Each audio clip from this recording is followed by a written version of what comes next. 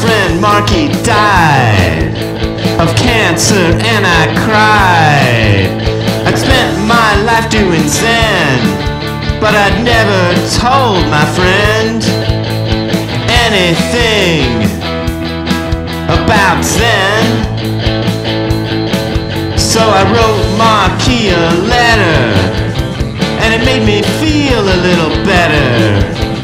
Then I wrote some more.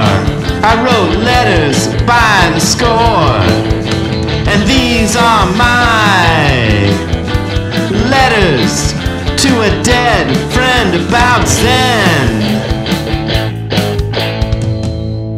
Letters to a Dead Friend About Zen.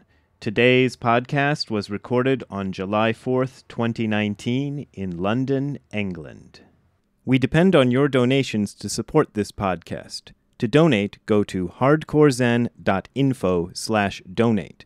That's hardcorezen.info/donate. Thank you all for being here. It's really a pleasure to see everybody. I have a new book that is coming out in October from New World Library, and it will be called Letters to a Dead Friend About Zen. The premise of the book is, in 2014, I was doing a tour of Europe, much like I'm doing right now. And it's something I've done since 2009. But this one was unique, if unique is the word for it, in that two friends of mine back home, two people that I had known since high school, were both dying of cancer as I was traveling. And both of these people had strong connections to me in the punk scene that I was part of. If some of you, I'm sure, know my story, and some of you might not. But I got into Zen when I was the bass player of a hardcore punk rock band in Akron, Ohio called Zero Defects. And I'd seen a lot of connections between the sort of punk rock ethos, or whatever you call it, the philosophy and way of life that punk was sort of embracing and doing, and the Zen way of life and the Zen philosophy, although they are not the same at all. So both of these people were involved in the early days of my punk rock things. One of them had been the drummer for the first ever band I put together in high school. The other person was a friend of mine who was also part of the punk scene. He was from he went to the same high school as me, like both of these people did. And he'd been in another band, and we had shared a house for a little while. For, I think, a year or possibly 2 years, we lived in the same house, and we just kind of had known each other for a long time. And he was the one I was more closely in contact of the two of these people who were both dying at the time. So I was in contact with this one guy throughout the tour, and I'd visited him a couple of times during his illness. And during those times, like, of course, I have been working on what Zen people call the great matter of life and death, in inverted commas, as you say over here, for, most of my life. Most of the time I had known him, in fact.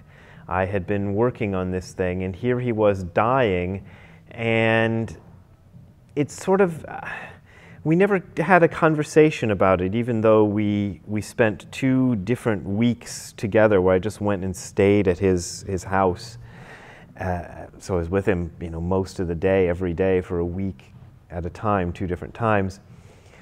And yet, with all that opportunity, we'd never talked about the great matter of life and death, or any of these things I had been working on, that maybe a person who knew that he was going to die very soon might have been interested in. But, if I'm ever dying of cancer, the last thing I would want would be for somebody to tell me about their religion. So I didn't want to put that burden on a close friend of mine, to start getting all evangelical on him or anything, or even sound like I was.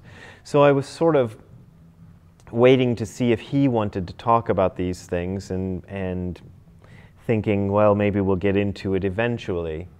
But it never happened during either of these times I visited him, or in any of the emails that I was having with him later on as I was traveling through Europe. It was all very sort of the same kind of things we'd always talked about, you know, bands and movies and whatnot, the kind of things, you know, people talk about. And when I was running a retreat or leading a retreat in a place called Benediktushof in Germany, in Bavaria, I noticed that I wasn't getting replies from him anymore. And I thought, well, that's not a good sign, because he'd been replying to me pretty consistently up till then. Then somebody got a hold of me, one of his friends, and said, yeah, they didn't think he was going to make it for long. He was in the hospital and his condition had taken a real turn for the worse, as everybody sort of knew was going to happen one of these days. And I traveled, I think I did one more event in Bonn, if I'm getting the chronology right. And then I arrived in Hamburg, and I got an email from a friend of his who said he died.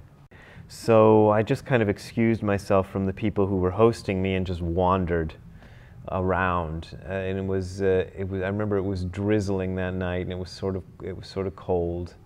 And I ended up in a pizza shop called Pizza Pazza. And I'd been keeping this diary as I traveled, which I do every time I travel. And I sat in that pizza shop and I wrote this entry for that day in my diary as if I was addressing it to him, as if I was addressing it to my friend who just died, and trying to sort of put down all my feelings as if he could somehow magically read this thing. It was almost like a letter, hence the title of the book. And I did that, and I of course thought about him all through the rest of the tour and the rest of the time I was in Europe. And so my life went on for the next couple of years, and I put out a couple of other books. One was called Don't Be a Jerk, and one was called It Came From Beyond Zen, and they were both sort of deep dives into the philosophy of Dogen, who was the 13th century Zen teacher who founded the sect of Zen that I study and practice in, and have been doing so for the last few years, last bunch of years, 30-some years. And then it sort of came time for another book. And I thought about the fact that I'd been traveling a lot and talking to people about these deep sort of Dogen things that were, I tried to keep them from being too intellectual, but it was very deep sort of Buddhist philosophy. And noticing that a lot of people in a lot of the audiences I was talking to, well, they didn't even know who Buddha was, you know. So I'm talking to them about Dogen, I'm talking about Dogen to people who are not even sure who Buddha was or what he was all about. So I thought, well, for this next book, I'm gonna pull back a little bit and get more into basics, you know. And I sold my publishers on the idea of putting out a book called Zen 101. This was the first proposal I sent them. That was going to be like basic Zen, just kind of laying out the basics and not doing all this deep Dogen stuff. But as I was writing Zen 101, I just became frustrated and bored with it. It was, you know, it's sort of, after a while, these things become second nature, and talking about the Four Noble Truths and the Noble Eightfold Path and who Bodhidharma was and all of this stuff in sort of a generalized way to an imaginary generalized audience just wasn't doing anything for me at all. And I'm one of those people that I can't really write unless the writing itself is interesting to me. Like, if it's not interesting to me, I don't see why it's going to be interesting to anyone else. And looking for inspiration, I started just leafing through these old diaries I'd kept while traveling, thinking, well, maybe that'll spark something. And I came across that entry that I'd written to my friend after he died. And I thought, well, what about that? What about, instead of writing to an imaginary audience all these things about basic Buddhism, which seem sort of dry and academic and I can't put any life into them, what if I say all the things to my friend that I would wanted to have had conversations about when he was dying? You know, these these kind of, because that's what got me into Zen Buddhism, was because it addressed these very deep, very real sort of concerns that I think all people share. And I certainly shared them. And I was certainly interested in the great matter of life and death when I started doing Zazen. So I took a lot of the topics that I had been working on for this Zen 101 book and turned them into letters, a series of letters written as if they are coming from different venues that I'm traveling around in Europe. First I tried to constrain it to that 2014 tour for authenticity's sake, but I realized that if I pulled some things from other tours of Europe I'd done, it would be a much more interesting book, like the time when I was in Germany and I had to get a spinal tap at a German hospital. That's sort of an interesting story. Didn't happen on that particular tour. Different weird things that had happened to me while traveling around. So I took all that stuff and I wrote them as a series of, I think it ends up being 24 letters that I write to my friend. And I changed his name because at first I'd written it with his actual name, with the actual name of the person, the particular person who I'd been emailing. But then I thought, well, it should also be about that other friend of mine who also died that trip, and then it should also kind of address people I know from that punk scene who are still alive. I could kind of envision them as an audience. So I created kind of a composite character and gave him the name Marky Moon, which is actually the punk rock name of my friend Mark Smith. That's after some of you probably know, the Television's first album. He was a drummer, and he still is a drummer, and he calls himself Marky Moon for his stage name. So I used his name. I asked him if it was okay, and he said fine, and wrote all these letters to Marky, my dead friend. So that's the book. This particular evening, tonight, I was asked by Alan to talk about beginner's mind, the concept of beginner's mind. And I'm always slow to come up with these ideas. Somewhere during this tour, I thought, well, why not just write another letter to Marky about beginner's mind? There's no letter in the book about it. It just didn't seem to come up about that specific subject, but I could write another one. And this sort of snowballed into the idea that I could just keep this going. I could keep this sort of, literary conceit, I guess would be a word for it, going, and just continue it really without any particular limit, because I can keep writing letters to Marky forever.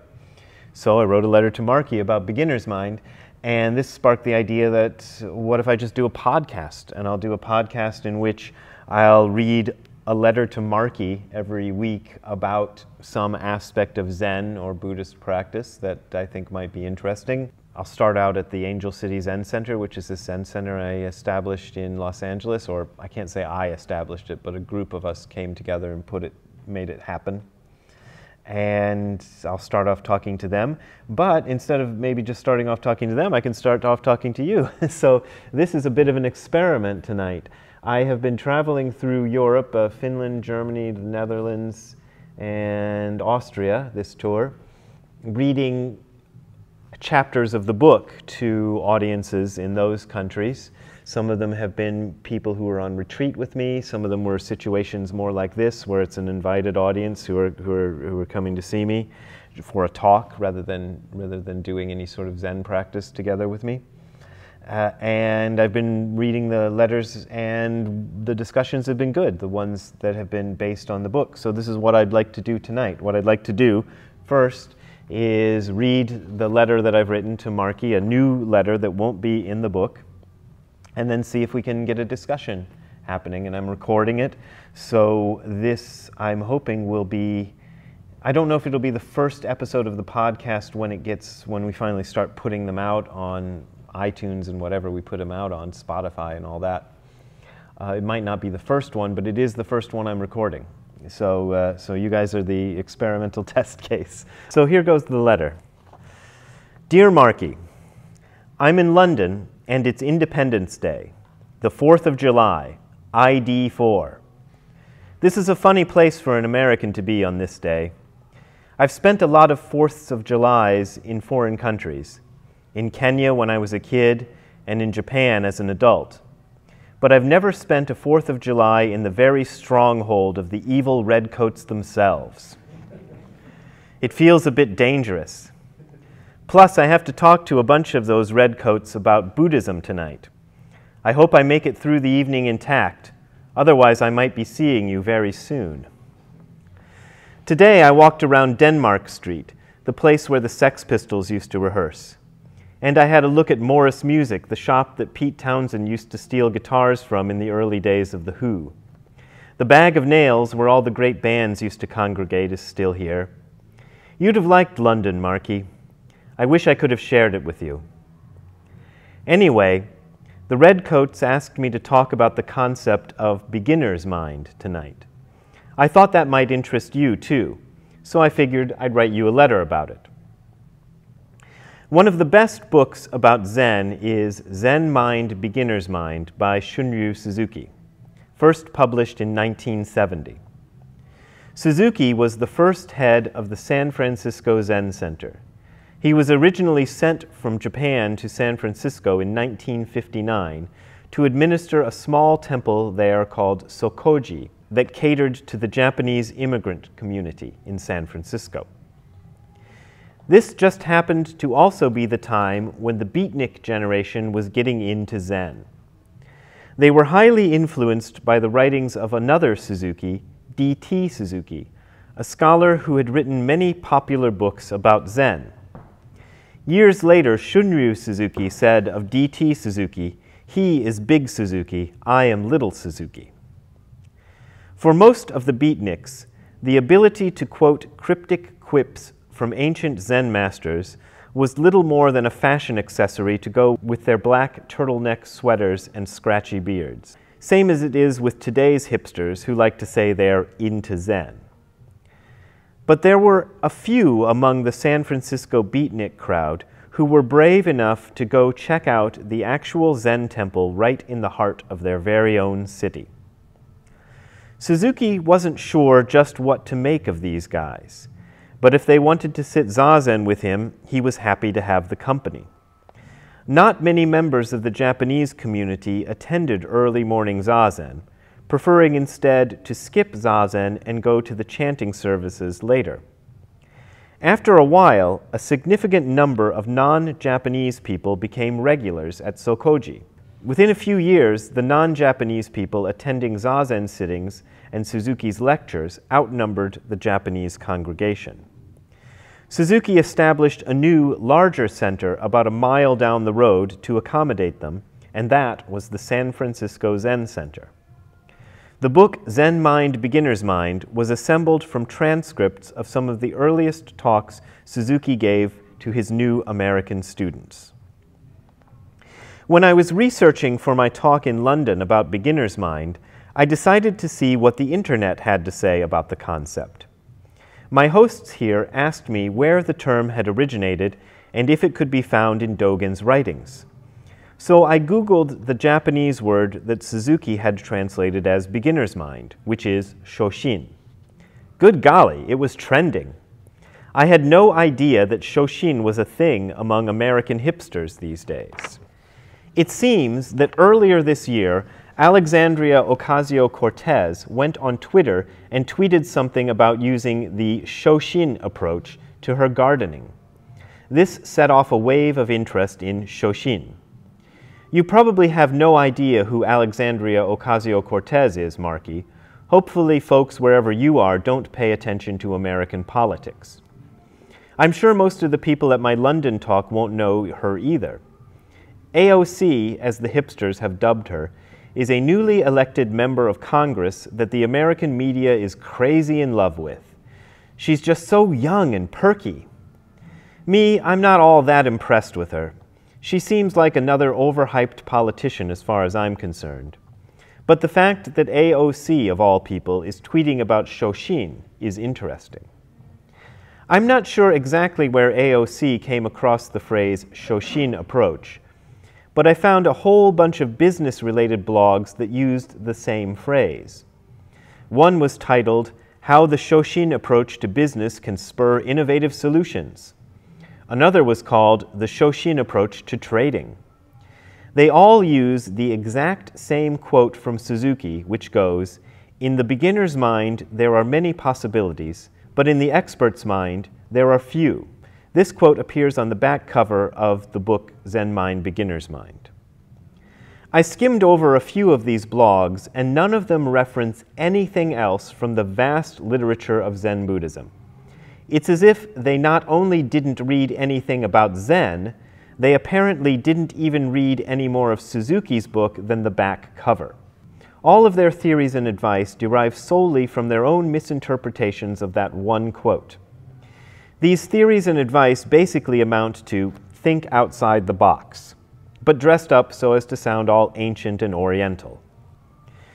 Because of AOC and these blogs, lots of people on the internet these days are tweeting and posting away about this fascinating ancient Zen concept of Shoshin, beginner's mind.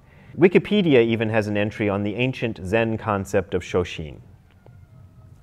Unfortunately for them, Shoshin isn't actually an ancient Zen concept. The word Shoshin is just the standard everyday Japanese word for a beginner. For example, student drivers in Japan have to put a sticker on their cars that says Shoshin Untensha. Untensha means driver.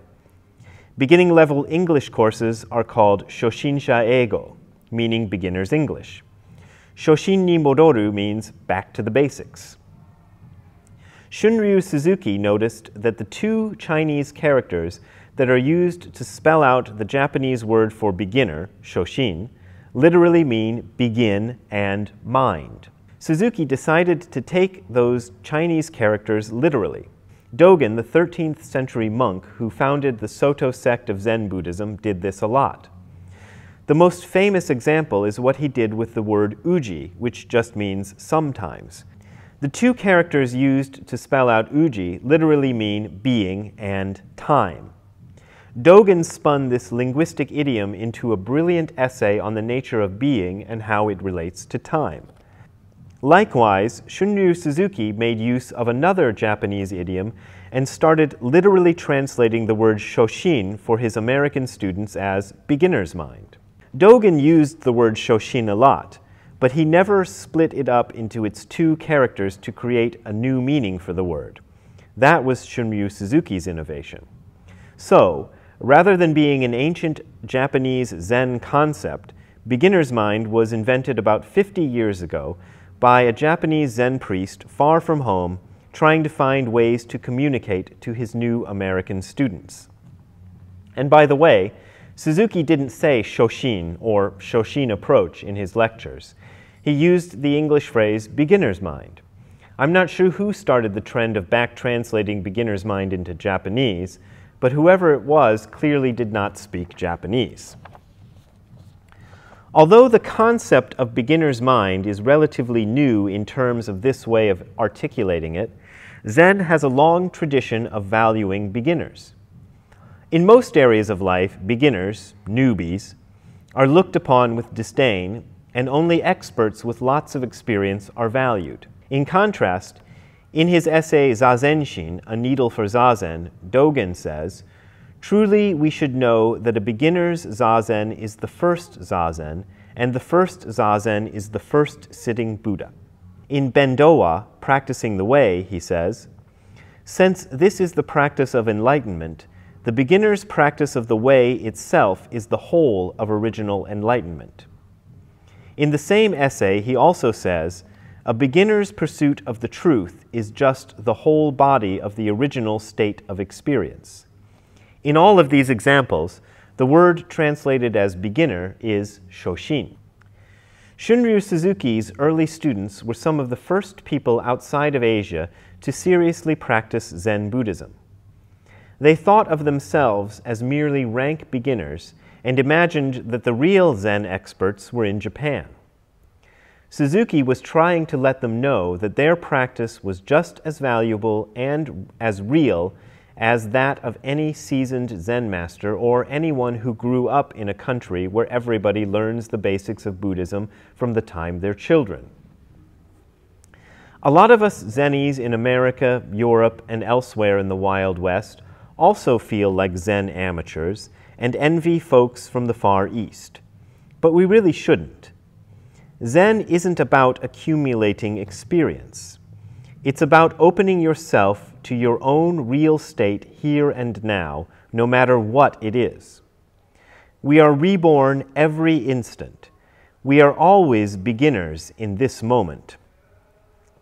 In an essay called Jisho Zammai, The Samadhi of Experiencing the Self, Dogen says, "We should just utilize our own beginner's state of learning and practice in order to experience communion with the beginner's state of learning and practice of the external world."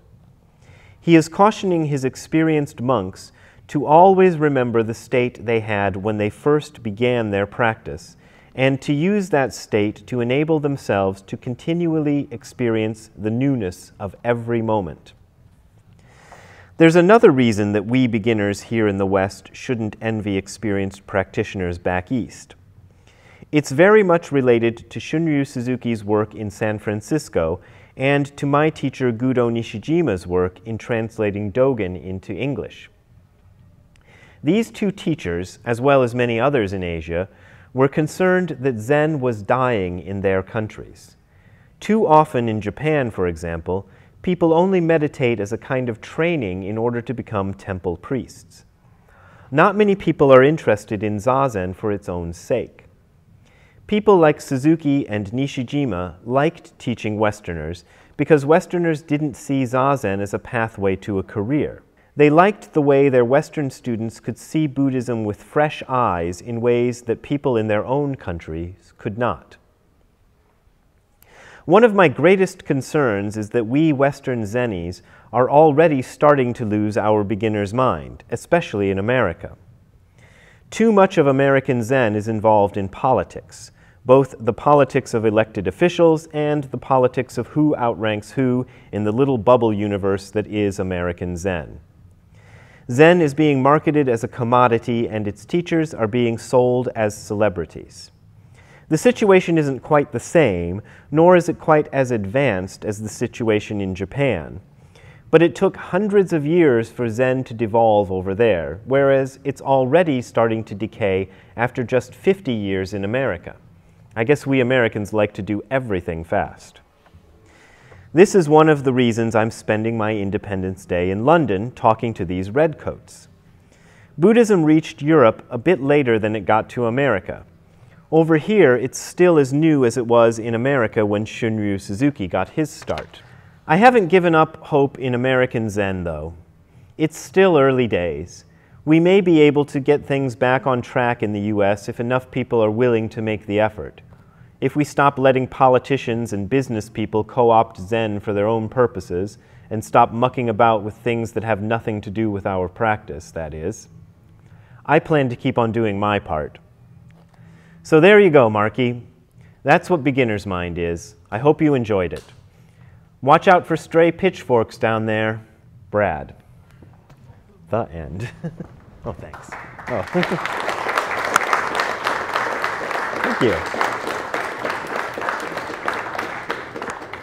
Thank you. I hope that got into most of what beginner's mind is, but I imagine people might have questions about it, or about anything Zen-related or not Zen-related. We've been studying the group, we've been looking at Kaz Tanahashi's Moon in the Dewdrop. And what's quite interesting there is in Moon in the Dewdrop, Kaz Tanahashi translates things as beginner's mind. So does he? It's feeding off itself. So Shunryu Suzuki, as you've said, it sort of kind of comes up with the term. Yeah. Now Kaz Tanahashi is writing it into Dogen. So in some of the translations in Gakkadu Yojin Shu and Bodai Sata Shishoho, he's using the term beginner's mind as if Dogen wrote that. Oh, that's interesting. Yeah, because he just uses that word Shoshin, and that doesn't... like I said in the letter, he did do that with other words, like uji, and there's probably a few other examples I could think of if I wasn't in front of a bunch of people on the stage. But he does that a lot, but as far as I've been able to find, he never split Shoshin up into its component characters and made it into one of his phrases, like he did with other words.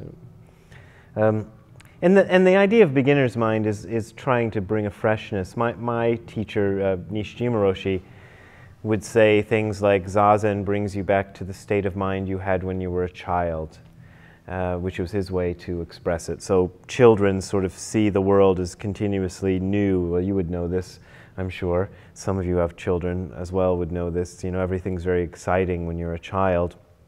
And we lose that as adults. And that's one of the purposes. I don't know if it's proper to say purpose. I just wanted to ask you about, like you called it, the literary conceit of writing to your dead friends. And I wondered if you could talk more about how your relationship with your dead friend outside of writing the letters. My brother died like 2 years ago. Okay. So it's you know, interesting to think about what you think or how you relate to people that you've lost.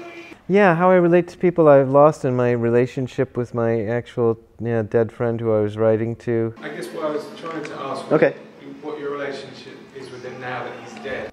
Now that he's dead, well. Because like in the letter you joke that he's in hell. Yeah. Obviously I know you don't believe that. Yeah. From what I know of your books, I don't think you believe he exists in any way whatsoever anymore. Well, I wouldn't say that. It's not that I don't believe he exists in any way whatsoever. And yeah, the stuff, the jokes about the pitchforks and all that is, I don't really believe he's in hell, but I think that's where he would have preferred to be, given the way they're both presented in pop culture. This gets into some areas which I do get into in the book about the sort of Buddhist idea of God and life after death is mostly open-ended.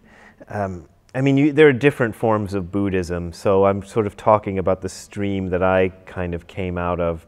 And in that sort of Soto Zen Buddhist stream, it's open-ended. There isn't a formula to say, well, this is what happens after you die, like the Tibetan Book of the Dead, for example, gives out, the bardos and all these various things that are supposedly happen to the person following death. There isn't any of that really. There's a small bit of it, we could argue, that exists in this Soto tradition, but it's not very important in the tradition. Personally, just to give you for what good my experience is good for, there have been experiences that I've had related to my Zen practice in which it felt very real, as if something had opened up, and for a fleeting moment here and there, I was granted an opportunity to see very dimly how things really work. That's the best way I can put it. And it's not, people talk about enlightenment experiences, and the way it's sort of presented is as if you suddenly understand it all. My experience with experiences like that is not like that, but it is a bit like, one of the ways I've been trying to describe it lately is somebody opens a curtain and goes, here's what's behind the curtain, okay, and you go, wait a minute, there's stuff behind that curtain and I saw some of it, and you go, and they go, yeah, that's all you get. You just get this one look. But that one look, or the few looks I've had, which felt as real as any, real experience I've ever had doing anything else. The comparison I used to try out with audiences was it was like as real as dropping a bowling ball on your foot. Like if you dropped a bowling ball on your foot 17 years ago, you'd know that you dropped a bowling ball on your foot 17 years ago, and anybody who tried to say, no, maybe you just imagined, you'd say, no, I didn't imagine that. I dropped a bowling ball on my foot, for sure, and I still have this crippled toe. That's the way I feel about it. And so from those experiences came the feeling that what I thought of as my individual consciousness was not something that belonged to me. And that this didn't apply just to me, but applied to all of us. That our the experiential side of our existence isn't something, we sort of grow up, I don't know about all of you, but I sort of grew up thinking that the experiential side of my life was something that was mine and mine alone, could never be shared, and you know, it was solely individualized. You know, it was just me. You know, other things I might share with other people, but that I couldn't share. I could tell them about it maybe, and they could relate to it, but it was mine and mine alone. Those moments of kind of opening up, one of the things that was very clear in those moments, and has been very clear in every one of them, was that that wasn't the case at all.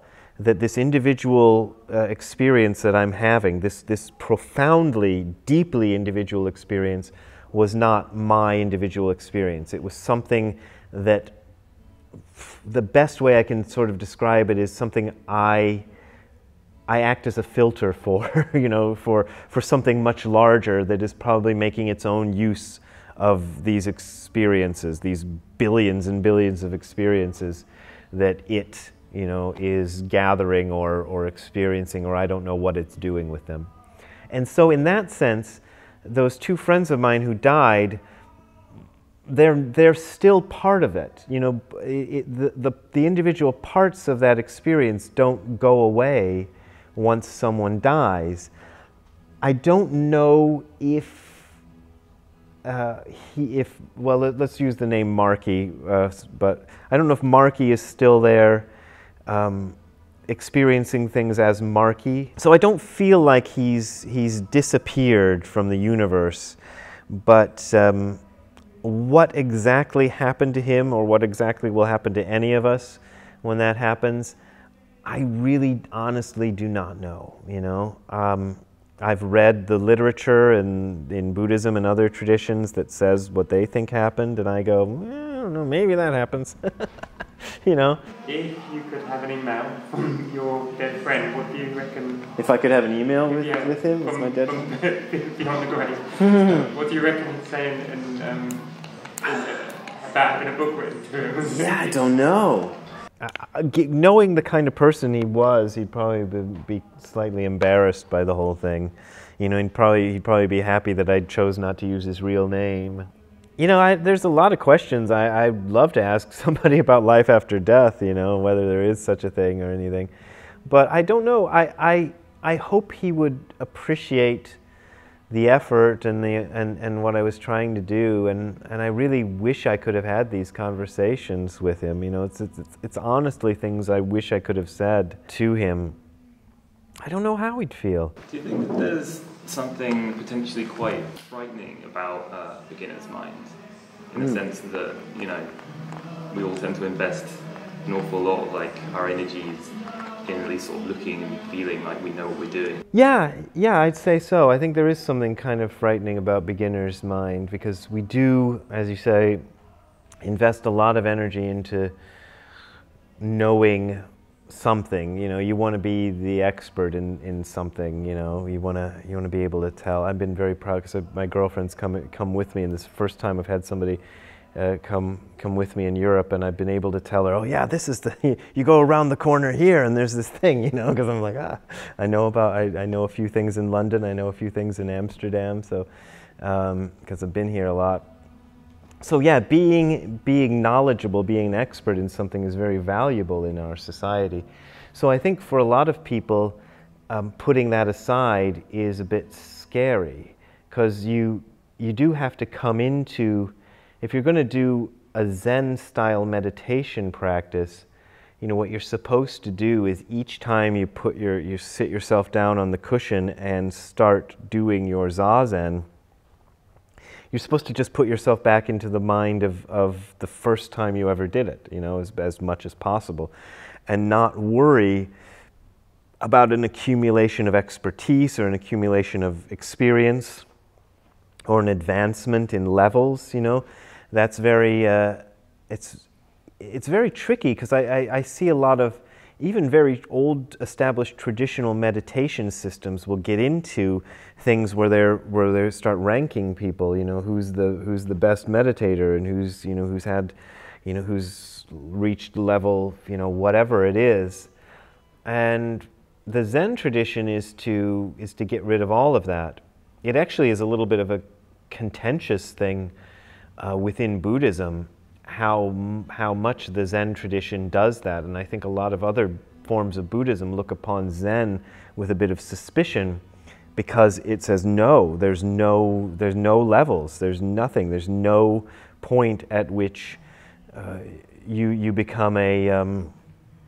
I mean, we do use the word Zen master occasionally, but most teachers I know who reject that term. It's something somebody else can call you if they really want to, I don't know, kiss your ass or something. But it's not something anybody worthwhile would call themselves, I don't think. So you're trying to pare it down to that, and yeah. So you have to have that innocence, and it can be a bit. You're giving up all your props and all the things that you've invested a lot in yourself. Your own personality.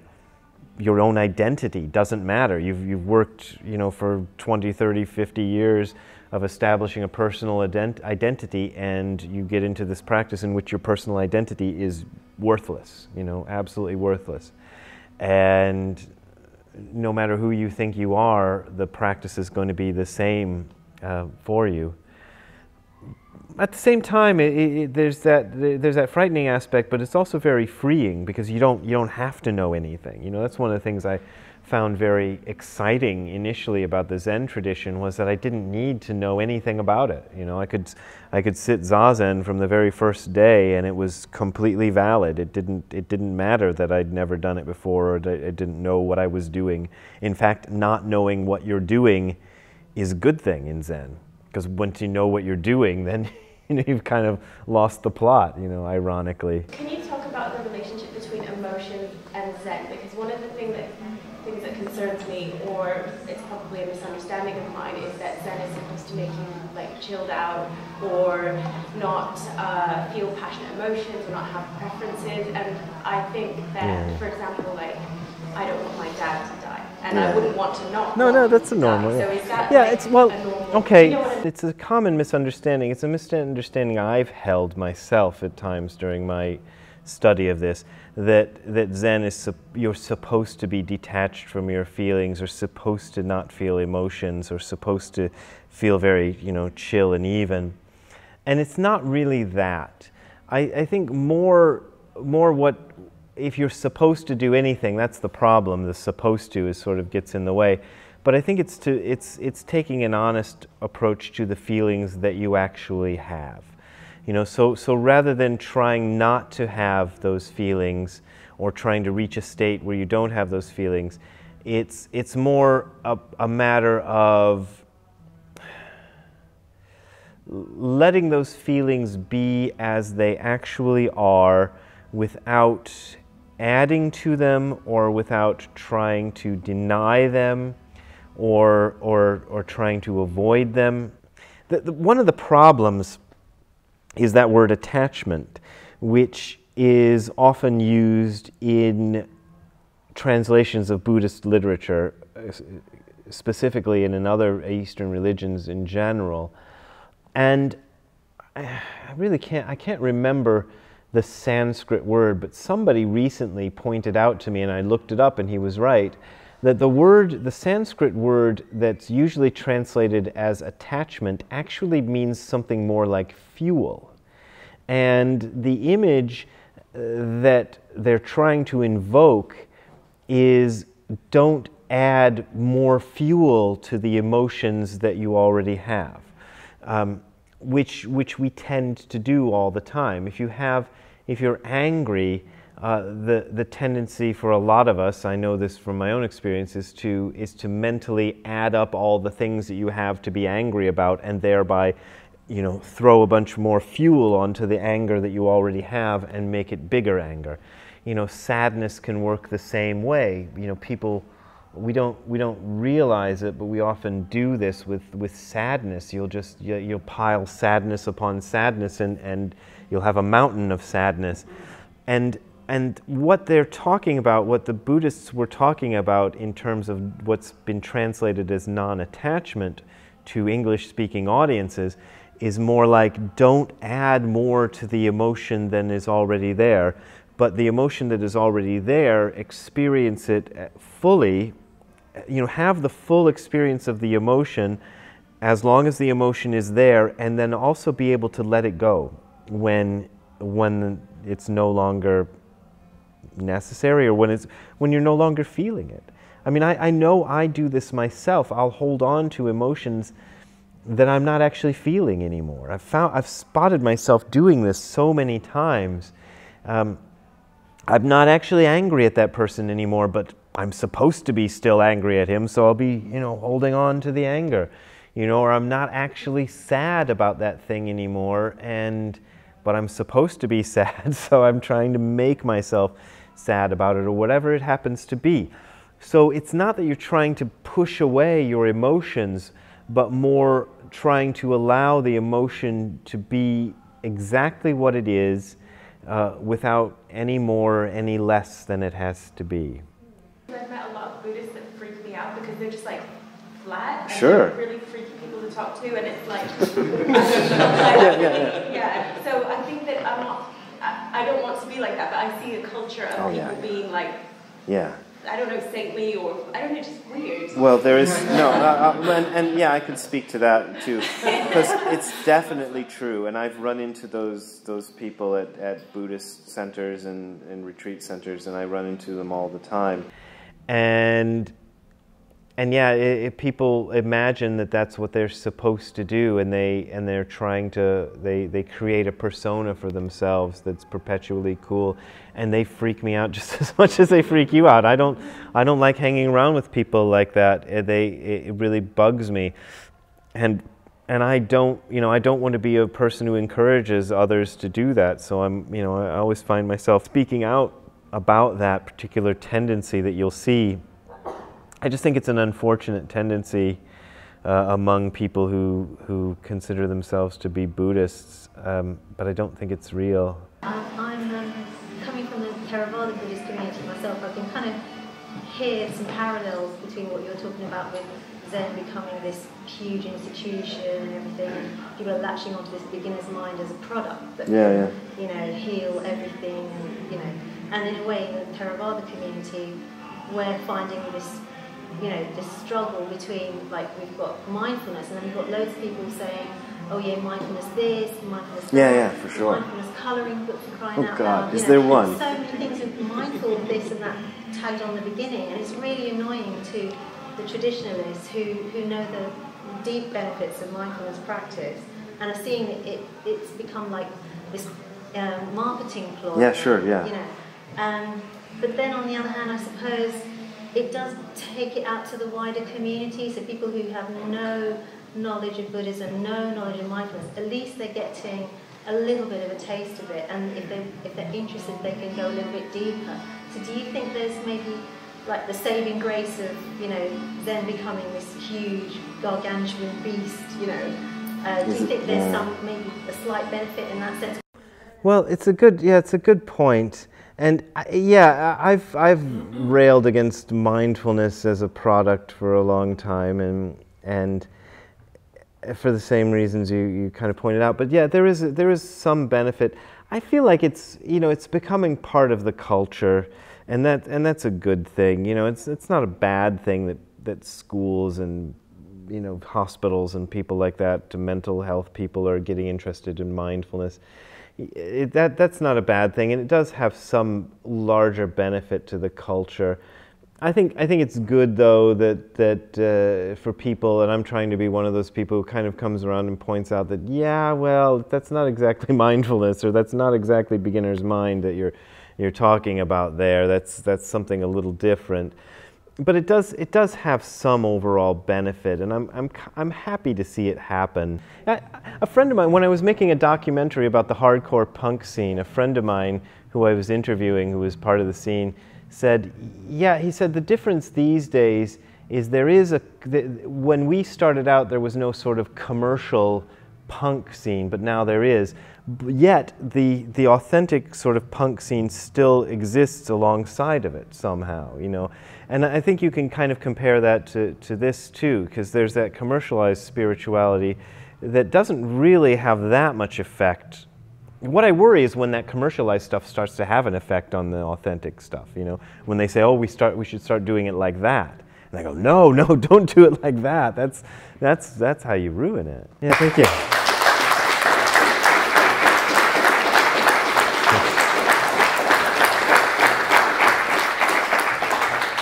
We depend on your donations to support this podcast. To donate, go to hardcorezen.info/donate. That's hardcorezen.info/donate.